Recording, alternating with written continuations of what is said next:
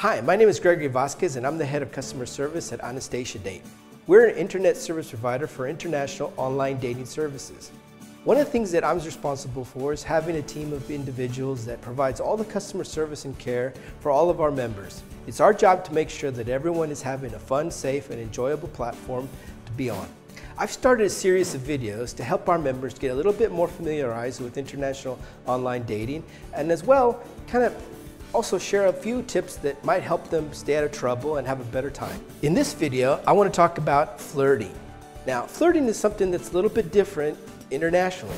So what you're used to maybe in the West could be a little bit different in terms of how people go about flirting here in the East or anywhere in the world for that matter. I sometimes hear from time to time a member will contact me in regards to somebody that's maybe flirting a little bit too much or maybe even not flirting enough, and they'd like to know if are they being really serious? Well, that's a tricky question, but I just want to be sure that you understand that whether someone is flirting too much or not flirting enough, it doesn't mean that you're necessarily getting scammed. It's just that they have a different personality or characteristic that in some cases you just may either have to get used to or always find somebody else. All right, let's face it. It takes two to tango and everyone's different. You're probably not going to find someone exactly like you, and certainly maybe not even find someone that takes the same approach you would. Not in all parts of the world is it necessarily required that the man makes the first move. In some cases, you might find that even a lady will make a first move.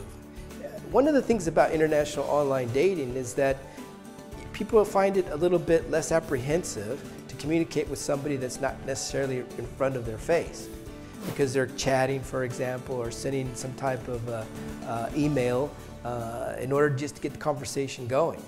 The fact is, somebody has to get the conversation going, and whether it's the man or if it's a woman, that's something that's critical to success. And whether that's called flirting or it's maybe the first pickup line, we all have to start somewhere. How many girls are you communicating with right now? Are you using the same line to pick them all up or trying a different approach? If you want to stand out, you're probably going to have to try more than one in order to get some responses back. And it's no different for the ladies. They've got to be able to communicate with somebody in hopes of somebody replying back to them in order to get the conversation going. That's just part of the game. Okay, so you get a chat invite or you get an email and someone's saying to you that you look great and they can't wait to see you tomorrow and maybe even get married next week. Now, you may have to just use a little bit of common sense and understand that they're trying to obviously get your attention, and it may not be fully sincere about this. In most cases, they probably aren't, and you probably wouldn't either. That being said, use a little common sense and manage your own expectations here, realizing that, who knows, it could be the beginning of a wonderful relationship, but it might take time before you actually get a chance to come out there. All right, so let's say that you started flirting with somebody today. Does it mean you have to flirt with them again tomorrow? Well, of course not. And she may not have to flirt with you either if she's not interested. Flirting was just to get a conversation going and kind of connect some more dots, get a little bit more information, and see if that relationship is something you want to invest your time in. Well, if you're not interested or if she's not interested, and whether it's tomorrow or the next week, it's perfectly fine. Just go on to somebody else that's a little more interested in you or likewise.